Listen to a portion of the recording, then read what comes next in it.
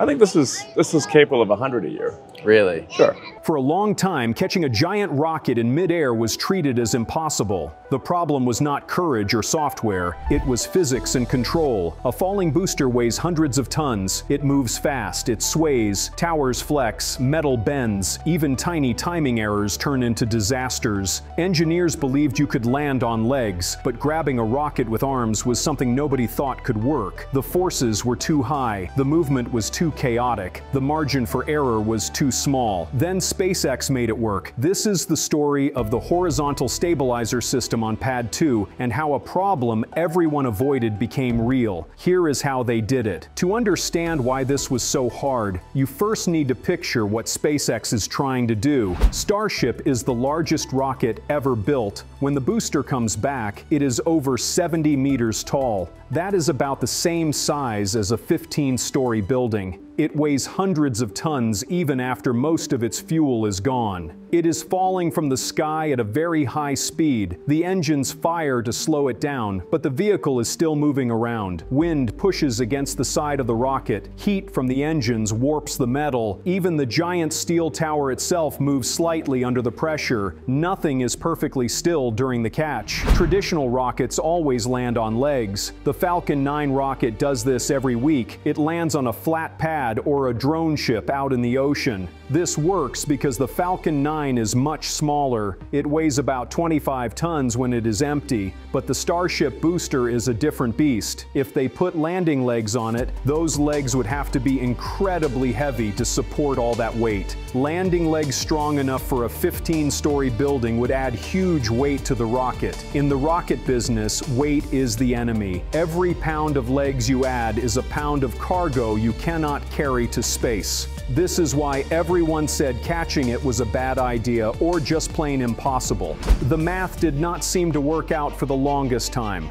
Expert consensus for decades was that rockets should be simple. The more moving parts you have, the more things can break. NASA tried to make a reusable vehicle with the space shuttle. It was a marvel of engineering, but it was very expensive. Each flight of the space shuttle ended up costing about $1.5 billion. They had to throw away the giant orange fuel tank every single time. The main engines had to be taken apart and rebuilt after every flight. It was not really like a plane that you just refuel and fly again. It was more like a high-end race car that needs a new engine after every race. Because of this, most people in the industry thought true, fast reuse was a dream that would never come true. The competitors did not even try to catch rockets. Boeing and Lockheed Martin, working together as ULA, built rockets that they threw away into the ocean after one use. They believed that the cost of building a new rocket was cheaper than the cost of trying to save an old one. This led to very high prices for everyone else.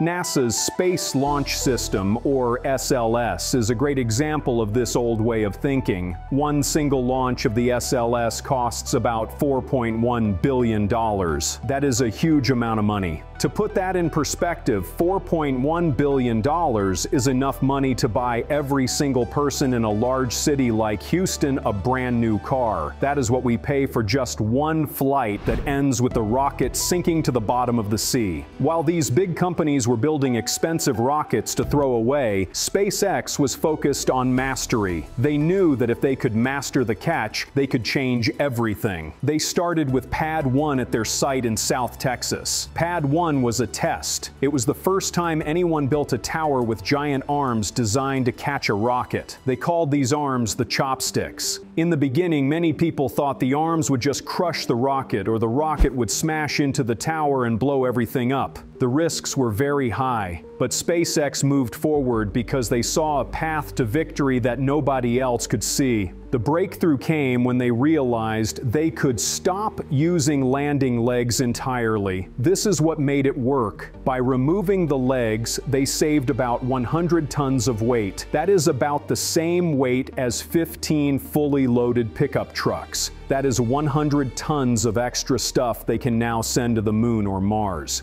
But to do this, the tower had to become more than just a stand. It had to become a robot. They designed a system of grid fins at the top of the booster. These are like metal waffle irons that steer the rocket as it falls through the air. These fins do two things. They steer the rocket toward the tower with perfect precision, and they also act as the handles that the tower arms grab onto. Here is how they actually did it.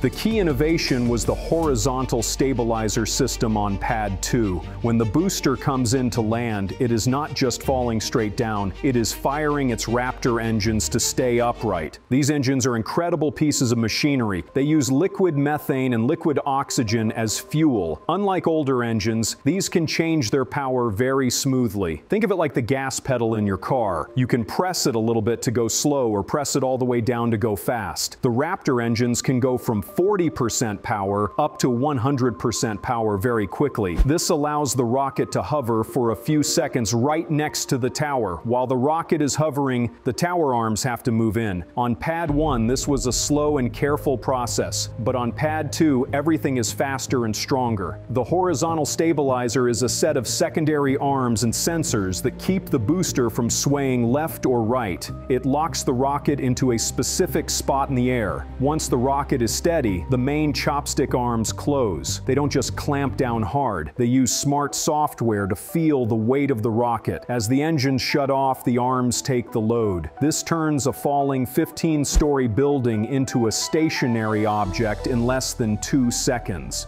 It is a transition from extreme speed to total stillness. This technical mastery has led to a massive lead over everyone else. Let's look at the scoreboard. Boeing's Starliner program has been a series of problems. Their first big test in 2019 failed to reach the space station because the clock on the ship was wrong. Then in 2024, they had more issues that left astronauts waiting for a ride home. NASA has spent over $4.2 billion on the Starliner contract. In that same time, SpaceX has flown over 140 times in a single year. That is more than 2 launches every single week. While Boeing is struggling to get one ship to work, SpaceX is making space travel look like a scheduled bus route. The cost comparison is even more shocking. We already mentioned that the SLS costs $4.1 billion per launch. SpaceX says that once Starship is fully working, it will cost about $10 million per launch. This means you could launch Starship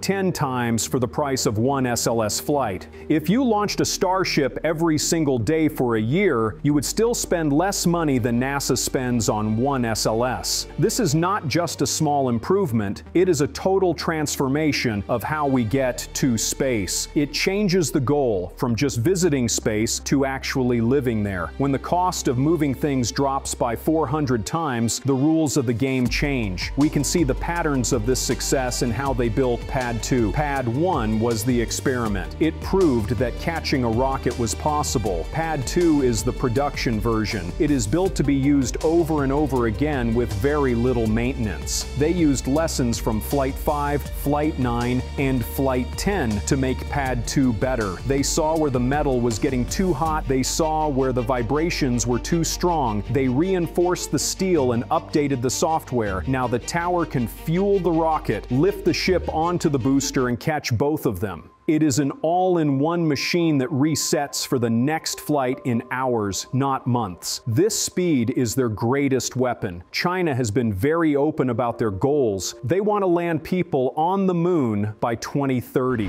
They have been very good at hitting their dates. Their space station was built on time. Their moon robots landed on time. Originally, the United States was going to beat them by 4 years, but because of delays with the old-style rockets and ships, that gap is closing. NASA's own investigators say the moon landing will likely slip to 2027 or later. This is why the Starship catch is so important. It is the only way to move fast enough to keep the lead. By catching the booster, SpaceX can fly the same hardware again the very next day. Think about what happens when you don't have to build a new rocket every time. In the old days, you would spend 9 months building a rocket, fly it once, and then watch it sink. That meant you could only fly a few times a year. With Pad 2 and the catch system, the rocket becomes an asset like an airplane. You fly it, you land it, you put more fuel in it, and you fly it again. This is called rapid reuse. It is the holy grail of rocket science. SpaceX has already proven they can do this with the smaller Falcon 9. They have landed those rockets over 200 times. Now they are doing it with the biggest rocket ever made. The hardware on Pad 2 is a display of engineering power. The arms are moved by massive electric motors and cables that can lift thousands of tons. The horizontal stabilizer uses laser sensors to track the rocket's position within a fraction of an inch. If the rocket is off by even a tiny bit, the system adjusts instantly. This is strategic intelligence in action. They didn't just build a bigger crane, they built a system that thinks and reacts in real time. This level of control is what allows them to skip the heavy landing legs and save all that weight for fuel and supplies. When we look at the history of technology, we see these moments where the impossible becomes routine. People said airplanes were impossible. People said landing a rocket on a ship was a stunt that wouldn't work. Each time, engineering mastery proved the doubters wrong. SpaceX has a culture of seeking out the hardest problems and solving them with physics. They don't care about what has been done before. They care about what the math says is possible. The tower at Pad 2 is the physical proof of that philosophy. It is a giant steel hand reaching into the sky to catch the future. The consequences of this success are already being felt across the industry.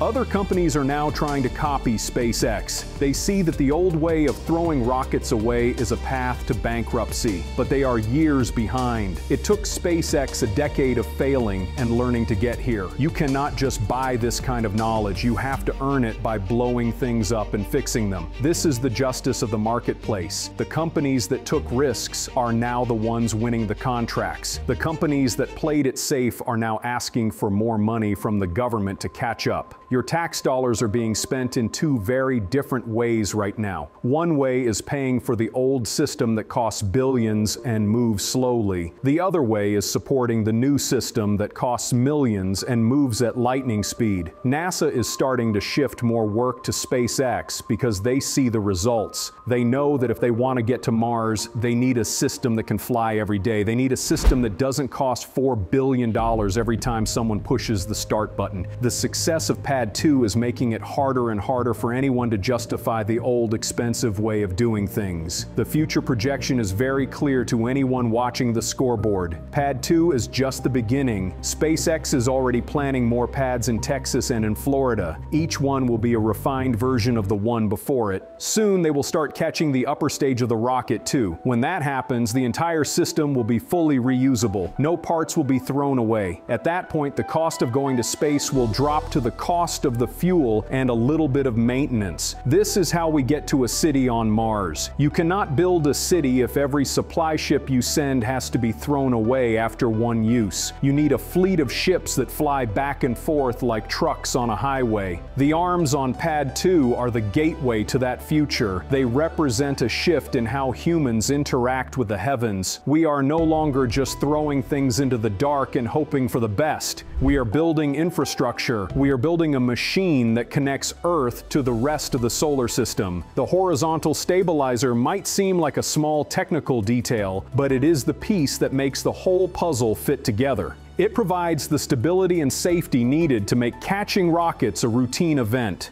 When a 15-story building falls from space and stops perfectly in the grip of a tower, we are seeing the peak of human engineering. This is what mastery looks like. It is not about fancy words or long meetings. It is about steel, fire, and code working together to do something that should be impossible. Every time the chopsticks close around a booster, it is a victory for everyone who believes in progress. It shows that we can solve the hardest problems if we are willing to try new things.